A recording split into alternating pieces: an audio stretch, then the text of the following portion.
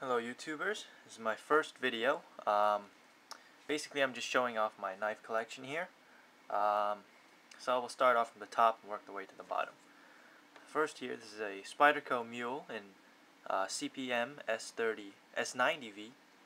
It's pretty thin knife. As you can see, I'm still making the scales for it. It's wood liner with micarta outside. I made this micarta out of some old shirts. It's an ongoing project, and I'll finish it one day. Yeah. Yep. Most of these knives I will post a separate review. Here's just showing them to you. Okay, this is a Ontario Pilot Survival knife. I just received this today, actually, in the mail. I bought it from a forum member on the Blade Forums Exchange. It's a great little knife. It's not that heavy. Pretty short blade. I like it. I'll post a review on it.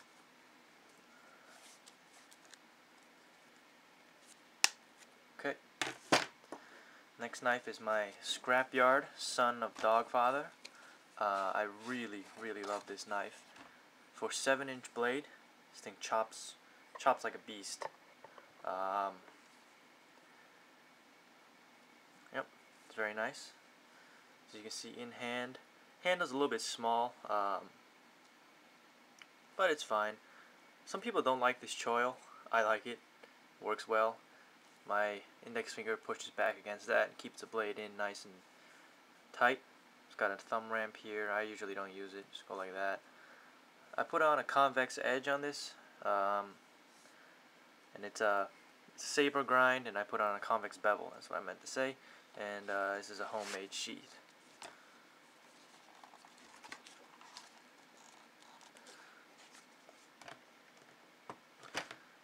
This is my Brian Breeden custom Warthorn. My first sheath, really bad stitching, because I would drill it on this side with a hand drill. And this side come out crooked. It works though, whatever. Retention is actually pretty good. I really like this knife. It is great. It's 01 tool steel.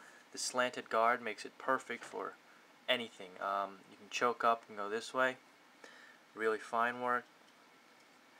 You know, you can this way for if you like holding it this way. Chest lever grip is absolutely perfect, and it's got a little bird's beak here, I guess you can call it, where you can use 2 fingers, 3 finger, and it chops pretty well for a knife its size.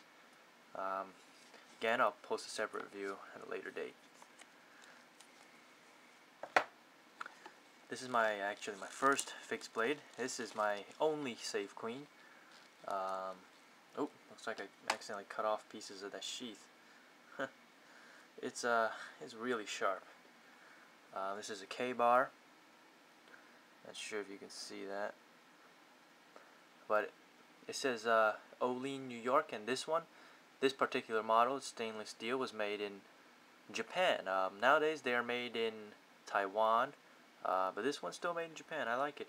Great jimping, extremely thin tip. Probably pierces like nothing. Very comfortable handle. Some finger grooves. Nice sheath. This one goes into my drawer. This has got a lot of sentimental value. Becker BK9. As you can see, this is my one of my woods blades. It's actually not as used as my Dogfather, but the coating sucks. Comes off extremely easily. It's pretty sharp.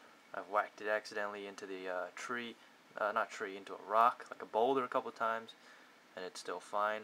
I did a test when I took this and I took the Breeden, and I decided just to smash them into the ground to see what would happen. The Breeden had some more dulling, and this guy had a little bit less dulling, but it did have a chip.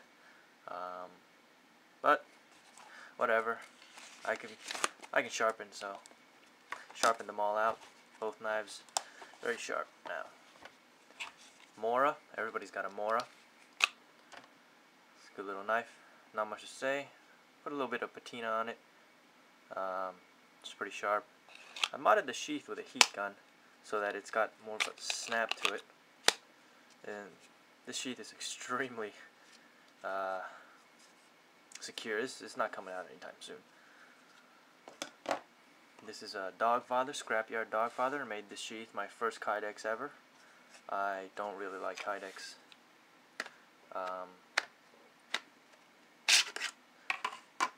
This blade is a beast. Probably my best chopper. Actually, definitely my best chopper. Haven't gotten it out to use it much. Chopped with it a little bit. Excuse me, and that's about it. Very thick, extremely thick. Last but definitely not least, my absolute favorite woods blade right now. My Furman First Strike. It's pretty sharp right now. CPM 3V steel. This steel is, people say it'll give Infi a run for its money. Extremely tough, thick again, 1/4 inch thick. Great handle. Just your hand just goes into it perfectly. I love this knife. I can't say enough. I don't care that it's $280. I'm gonna buy another one. Actually, I bought this off of a forum member too. I always try to look on the Blade Forum Exchange or Knife Forum Exchange.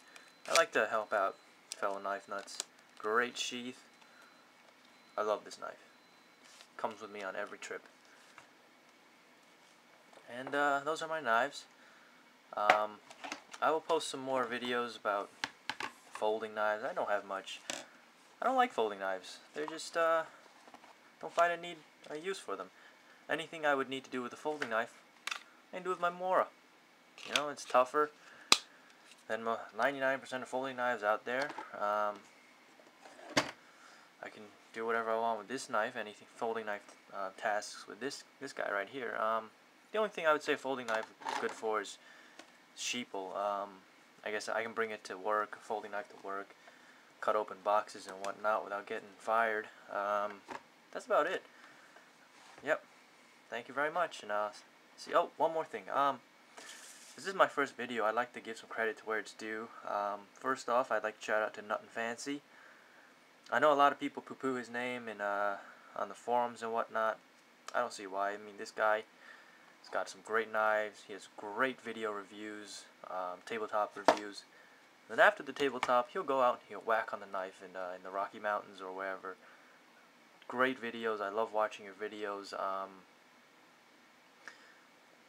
Yeah, that's about it for Nut and Fancy. Another guy's Mistwalker on the Blade forums.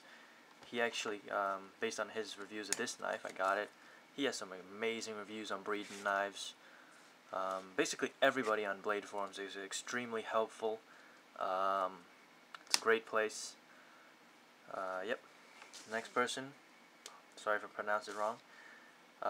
Giuliano Toniolo and Colhane on YouTube.